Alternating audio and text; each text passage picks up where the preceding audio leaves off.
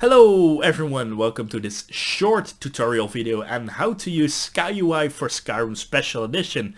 Because I got a lot of questions on my Let's Play Skyrim Special Edition videos on how I did use SkyUI for Skyrim Special Edition. Well, the version I'm using is not the latest version, SkyUI 5 for the old Skyrim. No, what I'm using is version 2.2. And why version 2.2? Because that's the last version that can be used without SKSE, Skyrim Script Extender. And of course you probably know that Skyrim Script Extender is not yet available for Skyrim Special Edition. And there is one alternative for Skyrim Special Edition, and that is QD Inventory. You can just go to the page and go to files and download it, and you had the normal version and the ultra widescreen version. And this is also a user interface overhaul, so you can take a look at that, see if you like it. But you probably are used a lot to SkyUI like I have, but yeah, again, normally you can't install it without SKSE, but again, version 2.2 will work without SKSE. So what you need is the following file, and I want to thank Dart Exile for hosting this file. I will make sure I will link this as well in my video description, but the file belongs to him. What he did, he created an all-in-one version which you can just copy paste into your Skyrim data directory, and it will remove a no SKSE warning pop-up, which you normally have if you install version 2.2, but there is a fix for that. And what he did, Dart Exile, was just pack that into one nice archive, so you don't have to do that workaround for yourself. So again, I will make sure I'll copy this as well, but credit to go to Dart Exile for creating this really nice compressed archive. Sorry about that, I'm a little bit sick, so perhaps you noticed that my voice sounds a little bit heavier than normally. But anyway, let's go back to the file that we have downloaded, and that's this one, SkyUI ported version 2.2 removed warning.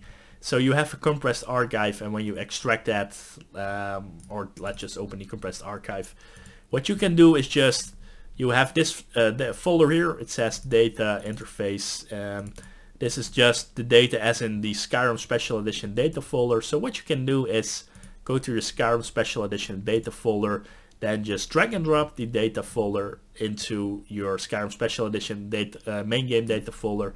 And in my case, it's going to overwrite files because I already did install SkyUI, the version we're going to use. But let's just do it anyway to prove you guys that it's going to work. And then that's basically it. That's all.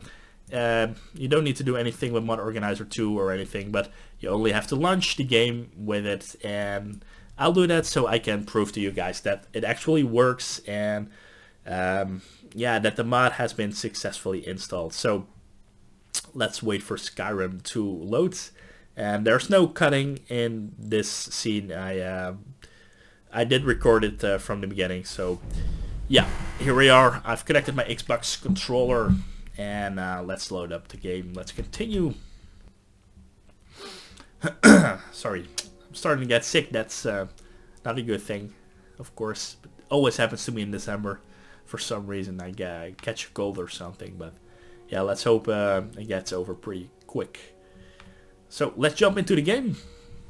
Alright, here we are near a white run, and we have a wonderful tower here. And let me show you when you go to items. As you can see, we do have the SkyUI, and it is a little bit of an older interface, so perhaps it's a little bit getting used to if you compare it with SkyUI version 5, but I think for now it's a wonderful thing to use SkyUI version 2.2. And yeah, until then we have to wait for SKSE, Skyrim Script Extender, to be released on Skyrim Special Edition, and then we probably will have SkyUI version 5 pretty fast as well. The only thing you should keep in mind is that you, when you want to craft things or go to a special menu, the old menu will pop up, so not this SkyUI menu. But for everything else, SkyUI version 2.2 works flawlessly, works fine. And at this moment I have my Xbox controller plugged in, so I can't click on the armor weight value, but you can sort out all the items on armor weight value. So yeah, for that everything works fine. And alright, that's pretty much it. So I hope this video helped you guys, because I know some of you don't know that you can use SkyUI version 2.2 for Skyrim Special Edition. So yeah, I hope it was helpful for you guys, and I hope to see you at the next video. Take care and bye bye.